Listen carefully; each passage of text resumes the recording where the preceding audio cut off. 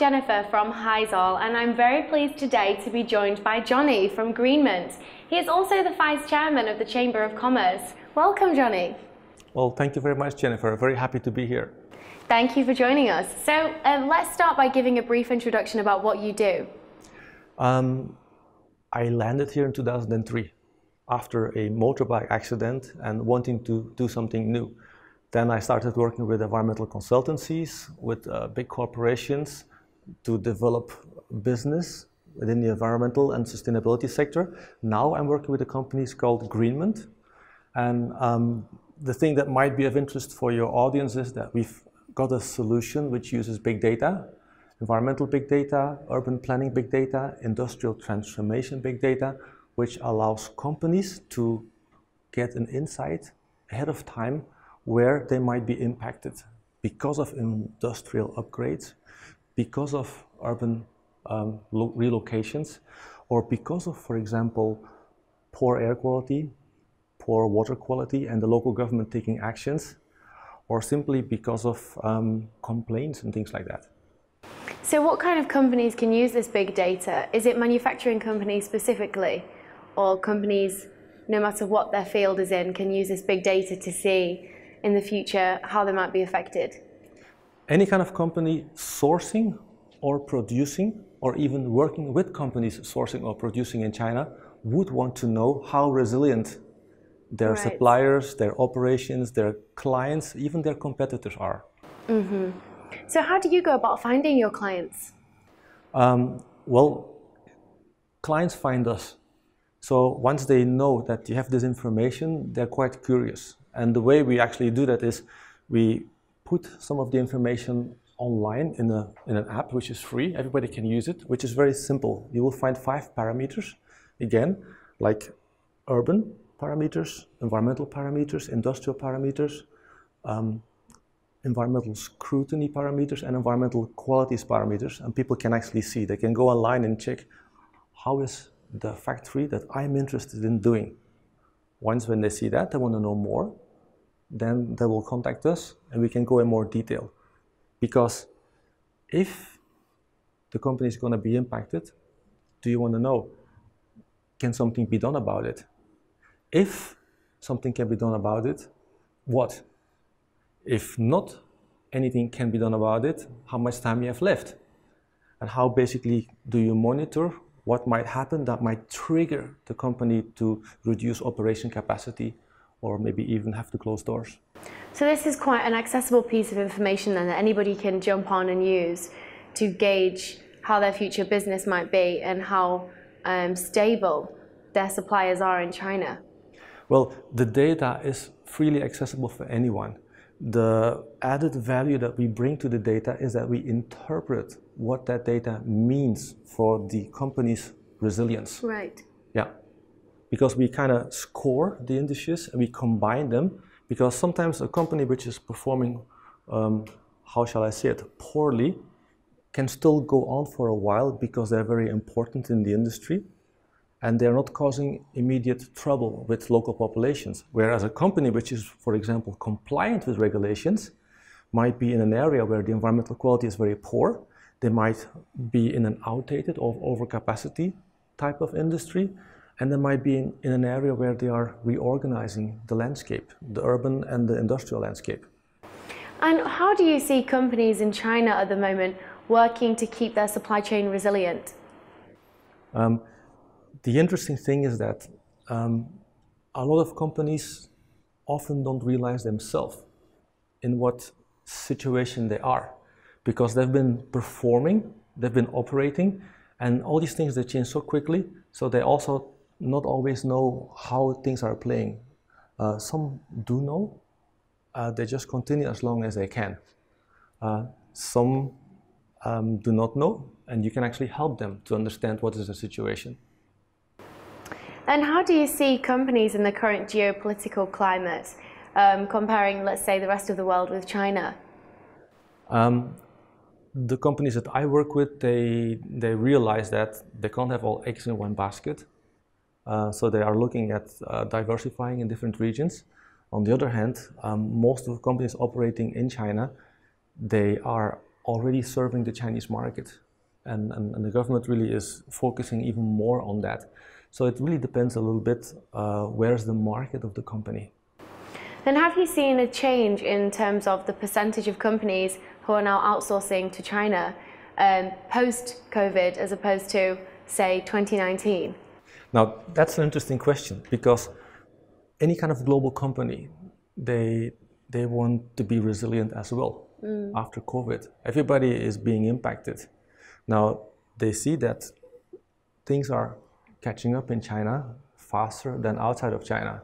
So, do you want to then withdraw because of other aspects? It's a tough discussion. It's a tough choice. You want to diversify, but you also want to make sure that you take advantage of the growth. Right. Okay, yeah, very interesting. And how do you see Chinese factories responding to environmentalism? Do you think they are focused on being environmentally friendly, or do you think they kind of push that issue to the side? Well, in China, if you walk around, you want to enter any kind of building, you need to show a green coat. So people's behavior is really based on having the right coat and the government pushing that. Did you know that companies in China have an environmental credit score now? Yeah, I've heard that actually. Yeah, so companies are basically monitored, they're inspected, and the last few years this has increased. Not sure if you know this, but since 2007, the government, for the first time, they realized environment is important. That was for the social stability, because they saw poor environmental quality would make people unhappy. So they started systematically collecting all data, water, air, over the country.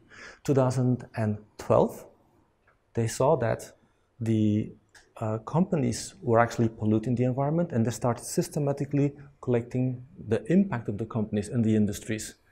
So that data since 2007, 12, and then 17 has been collected. Now that data is allowing the country to kind of very systematically everywhere look at which kind of industry is polluting how much they need, where do they want to develop the industry, which new parks. And in the beginning, it was inspections, because there were so many things from the past that needed to be corrected. Answering your question, at that time, companies weren't very interested in environment. But the inspections now actually are changing into incentives, because China has a new green manufacturing system, which came alive since 2018, and it has very specific parameters which allow you to increase your environmental credit score. Now, by the end of 2020, this environmental credit score is going to be linked to the social credit score. So a lot of the measurement of the companies are done automatic.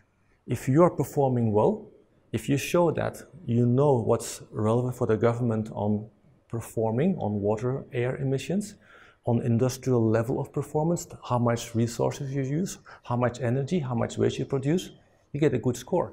If you get a good score, less inspections, more incentives, fiscal, financial, being an example company, and this actually brings you the benefits. So that's why companies shifted from not being interested in now being driven by it.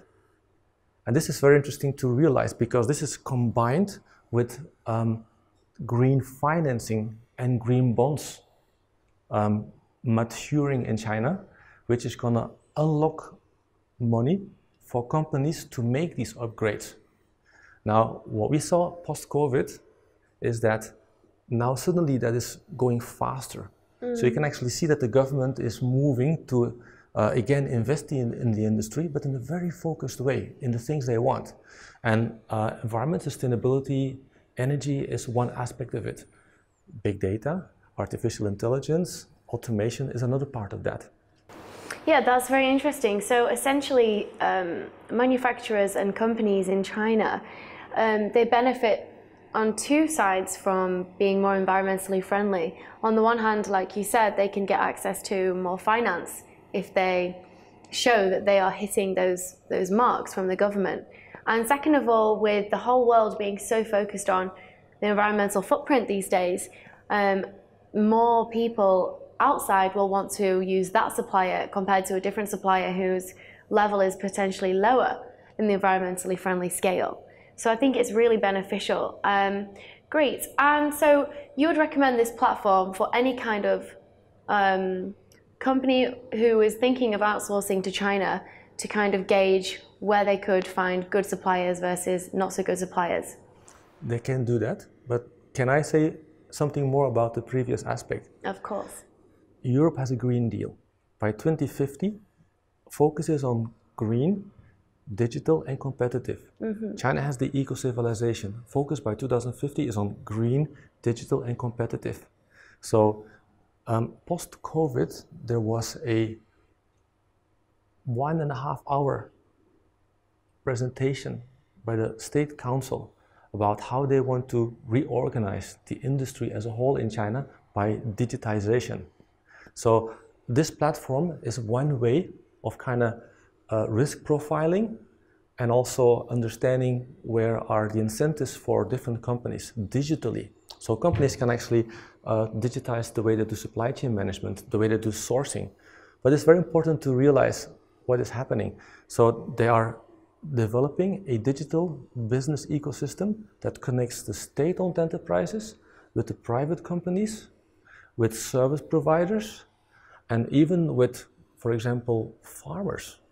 All are part of 2025 plans. Now imagine this, a lot of the data, as I already told you, is being collected. Now this data, unlike the past when it was kept secret, now is being made public. The population is being actually engaged for finding the poor performance and environment, but at the same way, the government is also making the data available because they know big data feeds artificial intelligence.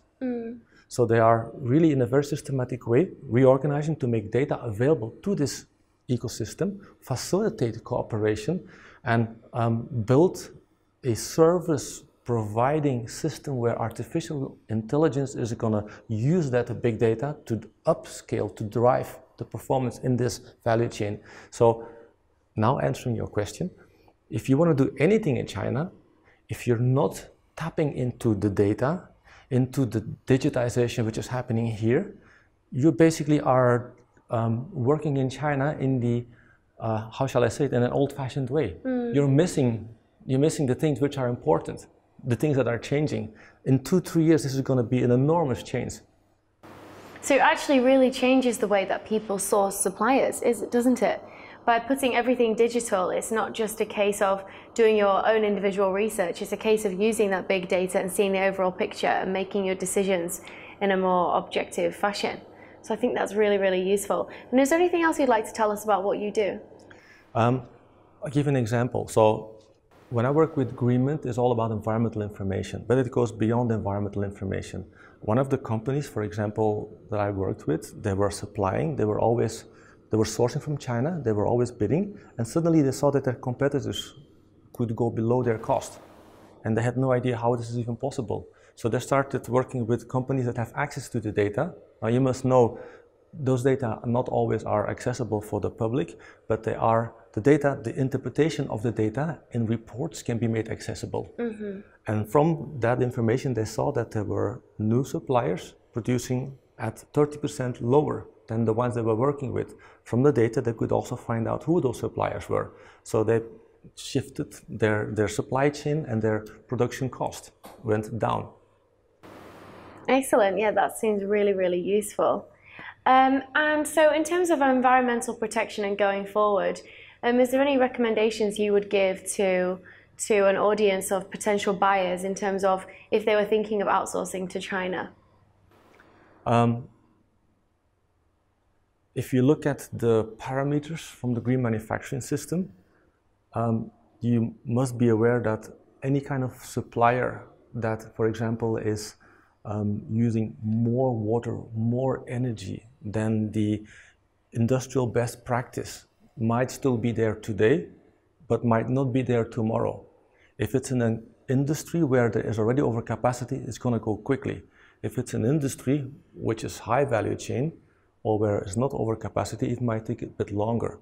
But it is wise to monitor what is the level of performance the best practice within the industry to understand to what extent that specific factory will manage. On the other hand, you can turn this around.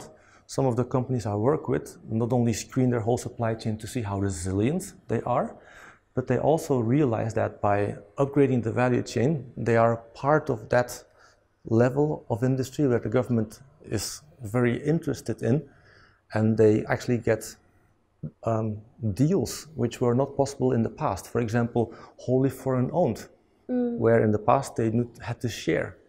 In the same way, they also are realizing that by being a front leader in this, they can work with their supply chain in a different way, share the value. So they can help them understand where is their risk. It's not just give them criteria to do better, because we all know, right? International companies, they basically set standards and then they have to follow these standards, but they don't like that. I remember visiting companies, for example, Foxconn, who works for another famous company. They didn't like that we did audits there just a couple of years ago. A little bit later, they liked it because they realized they could use the report for somebody else. Then a little bit later, they said, this is interesting because actually this is really valuable for me. Can you come and do this? Now basically they approach us and say, can we buy you? We can't be bought by an industrial player because we basically want to remain independent, being able to work for any kind of company. But this kind of shows how fast it is changing. Right. I think that's super interesting, and I think what yourself and your company offers is very valuable to anyone who is considering that. Very simple. There's many things happening today that are quite tough, right? There's COVID, but everything can always be an opportunity. So what I recently do is I work a lot with different companies to help them figure out what kind of challenge they're facing and how they can turn it into a benefit. For example, one company is a Hong Kong business leader, an American company, business-to-business industrial packaging. We looked together at COVID. This was at the end of January. We saw it coming. And he was worried about that. But we used a different way of thinking, and we changed the approach to the market. The headquarters was not so happy because we took a lead here on changing the way we worked. But the result is they increased their business 20% over their planned revenue. They got extra market share because they simply on ground saw which were the problems that were going to happen, and they reached out to clients before it happened. So they were there when it happened. At the same time, they started talking with their suppliers. Once they were hit, they knew it was going to last for a while, and they made new agreements with the suppliers at lower cost. So suddenly they had clients for which they had a solution, they had lower cost, and they turned this into extra clients, extra revenue, and now they're basically building onto that. So the way they now work with their headquarters is being reconfigured. And that's the advice I would like to give to any company operating in China. If you want to operate in China, you have to really think in terms of not only how to protect your business, not to get copied, but also how to really, with your local team, work in a local way so you can compete with Chinese companies in the same way the best Chinese companies can do that. So the best practice of Chinese companies, at the same time, if it's a Chinese company you work with, it's all about understanding some of the Western management practices which can be a solution for the, how shall I say it, the Laoban culture in China, where sometimes the Laoban always has a team to execute what they want, no matter how right it is. So a Chinese company is only as good as the boss is. You work in a very specific industry, and it would be interesting to know, how did you get into that? What was your motivations to go into this kind of business and field? Oh, if you go back very far, I studied genetic engineering, environmental technologies. I always wanted to kind of help do something good for the people and the planet. As I mentioned, after 10 years, I got my motorbike accident. I came to China as an adventure, and I really realized there's so much I could do here. One of the first projects that I had was for a French cement company, and they sent me to Guizhou, which is kind of a bit in the west of China. to judge whether or not they would buy that factory, to see whether or not they would have environmental issues, liabilities. And I never forget when I arrived there, because I saw a little old lady on the side. She had just a few teeth in her mouth, but she gave me a very big smile. But she was shoveling hazardous waste barefoot. And I just couldn't think about, she reminded me of my old mom, you know? Like, oh my God, this is hazardous. And you could see her skin was like very rough. So I saw many things which were interesting, which could be improved. But that evening I was writing a report that meant something to me, because it was gonna be part of the decision of whether or not that company would be bought, whether or not that company would be improved. So I told them which were the issues, how they could be managed. The company ended up being bought. I ended up going back 2 years later to do an audit. And I will never forget, because I saw the same old lady. Her smile was even bigger, and she had probably even less teeth. But she was wearing shoes. She was not shoveling hazardous waste. She was doing more light work.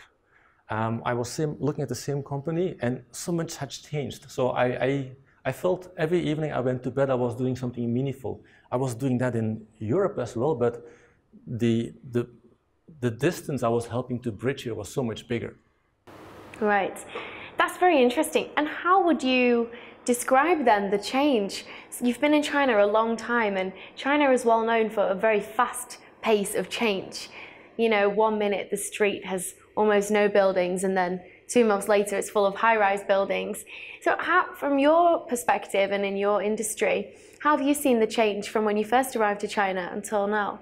Yeah, so remember, that was 2004, 2005. Now we talk about 2010.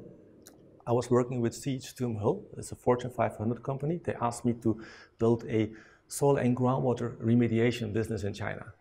And that was interesting, because not many people were really doing that. And they were building factories, pharmaceutical factories, chemical factories, so the capabilities of the people were there. And I started asking them questions.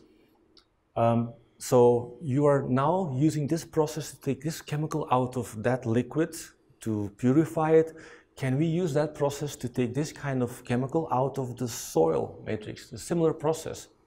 And I never forget the way he looked at me. This was PhD person, very smart, and he looked at me, but Johnny, why do you want to do that? I mean, people in China do not eat soil. And it was cute in one way, but it also was kind of like indicative in another way. But 2 years later, we were doing chemical oxidation, a pilot project for the first time in China, and these people were actually implementing it. So that's 2010. Now, go forward 10 years. We speak 2020 now. A lot of the people that I mentored at that time, they are sitting in some kind of ministry. They are Asia Pacific sustainability leader in a large Chinese company like a PetroChina, or like a Unilever, very big companies, and they are doing everything in the same way as they would do internationally. But the people that I started working with since 2015, they're like what a Gomer, what a Jammer, they're like very close friends. We can argue in ways because we know we wake up in the same bed the next morning. It's that kind of relationship. And it's a trust relationship. They now are actually helping me understand how fast China's government is moving on a number of things, which is amazing. I'm actually very grateful for what they're teaching me now. What I see happening now is China is absolutely leapfrogging the Western world on environmental governance. The way they use big data, the way they use digitized monitoring, the ways they incentivize this, they are doing real-time policy implementation. And many people say, yeah, but in China still this issue happens in environment, or still that happens. Well, Rome wasn't built in one day. China will not be built in one day, but it's going to be much faster than Rome. And the thing is, China is incredibly pragmatical, as I said, right? Where there is employment, that is important. But where there is people getting sick from environment, that is now more important. That changed in 2017. The constitution of the government from the country changed in 2018. So it's a balancing act. Where there's overcapacity, will be downsized, but nothing will be done too dramatic that it collapses, but it happens so fast that it does impact. And Chinese people, they know that when the government changes direction, they need to follow that direction. That's when they benefit. If they don't do, they get into trouble. I'm not sure if you know this, but Changfeng Polang, it's basically an expression that Chinese people use when there's hardship. It's like a wave that comes. If the storm is very high, the waves will be very high, but if you are able to sail on the waves, they are so high you can touch the sky. So it is this kind of an expression that the government here uses to engage the people in making big changes. And that's something which truly amazes me here, but also helps me understand why such fast transformations are possible, because everybody resonates and everybody here kind of understands what is their what's their individual role in this collective. They know they have to. It's kind of being overthrown by the wave, or it's surfing on the wave. Right. And could you also tell us a little bit about the factories that you've worked with in China? Have you seen much change factory-wise, and how have you seen improvements made in the factories within China? I see factories now here which are state-of-the-art, robotized, Industrial 4.0, which I know are the most developed factories for that specific company globally, and I'm talking about international companies. So you see the top, as well as still some older things. So, and the interesting part is, if you talk about the Chinese company, I remember 3 years ago talking at the textile industry event, and some Chinese company leaders were telling me that they saw their industry was in big trouble, under pressure, because it was outdated, there was overcapacity, and the government wanted to reduce that. And actually they wanted to reduce or to export some of that capacity to Southeast Asia. I remember this leader telling me, I don't like to do this. They had closed some of the old factories and they were upgrading. But he was also asked to go to Vietnam and to open a factory there. He didn't like that, but he told me, and we can't build an old factory there. We have to build a new factory there, the same way as we have the ones here now, which are automated. So again, there is so much difference from factory to factory, but it's going up, and it's going up very fast. But there's also the mindset that needs to catch up. Now let's turn back for about 3-4 years. I was talking with a Chinese leader of a company, state-of-the-art. I was working with DuPont then. At that time I was solution architect, looking at what kind of technologies, what kind of solutions, experience does DuPont have from their own industrial activity to help other companies improve. I was working on a factory, this person's new factory, and he was asking me about the technology to treat certain type of waste. And I knew he was actually closing another factory which was polluted, and he had problems with the people living surrounding that factory. And I was asking him, how are you going to solve this? Oh, let's not talk about the past, let's talk about the present. Now, we were helping him there as well.